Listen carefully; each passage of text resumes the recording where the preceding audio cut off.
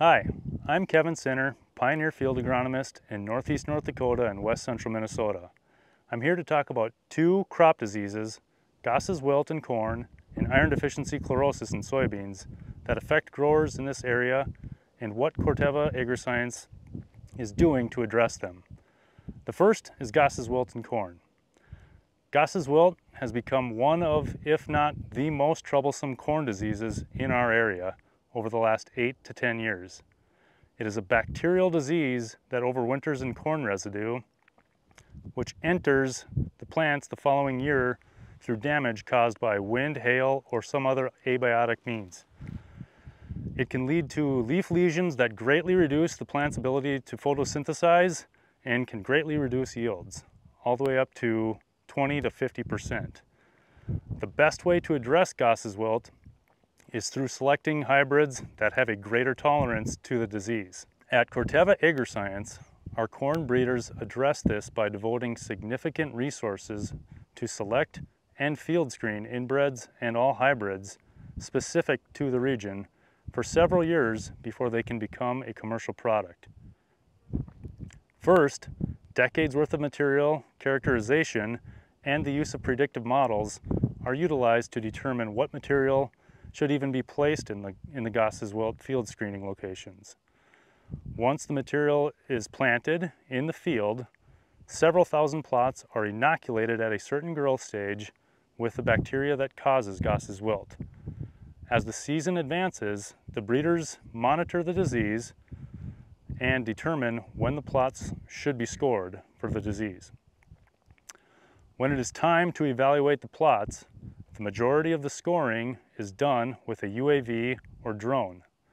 This takes away any human subjectivity and gives the most efficient and precise scoring available. Once the data is compiled and evaluated against known benchmarks, the Goss's wilt tolerance scores for each hybrid over the past years are used to help determine which of the products will advance to become pioneer products. Yield and other traits are carefully looked at along with the Goss's wilt scores to determine if the product will advance. All of this work is done at several locations in the U.S., but each location maintains a regional focus to keep a pipeline of reliable genetics that are specific to the area. The next crop disease we are going to focus on is iron deficiency chlorosis, or IDC in soybeans.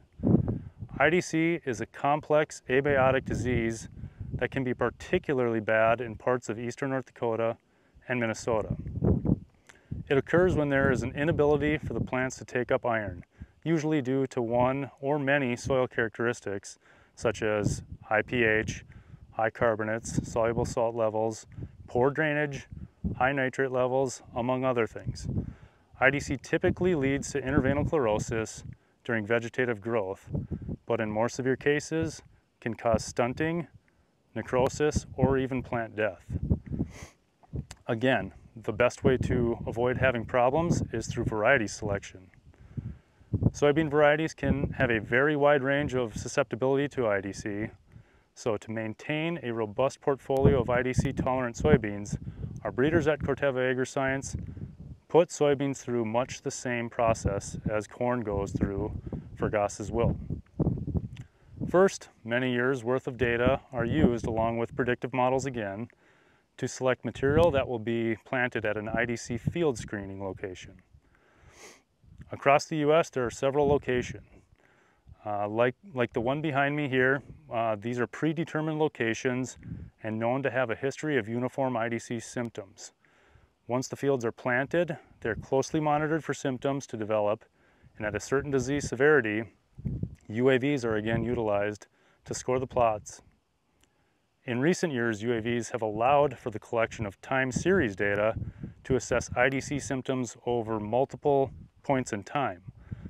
This allows breeders to evaluate how varieties respond for several weeks after the initial onset of symptoms and can give them an opportunity for additional differentiation in IDC tolerance amongst varieties. The data gathered in these IDC screens again plays a large role in what products advance to become Pioneer A-Series soybeans. Utilizing all of the tools and resources previously mentioned, Along with hard work and dedication, our Corteva AgriScience breeders are supplying us with products specific to our area to combat these diseases and maintain the highest yields. That concludes this Pioneer Agronomy video podcast. Visit our page on pioneer.com and follow us on Twitter and Facebook for more agronomy insights.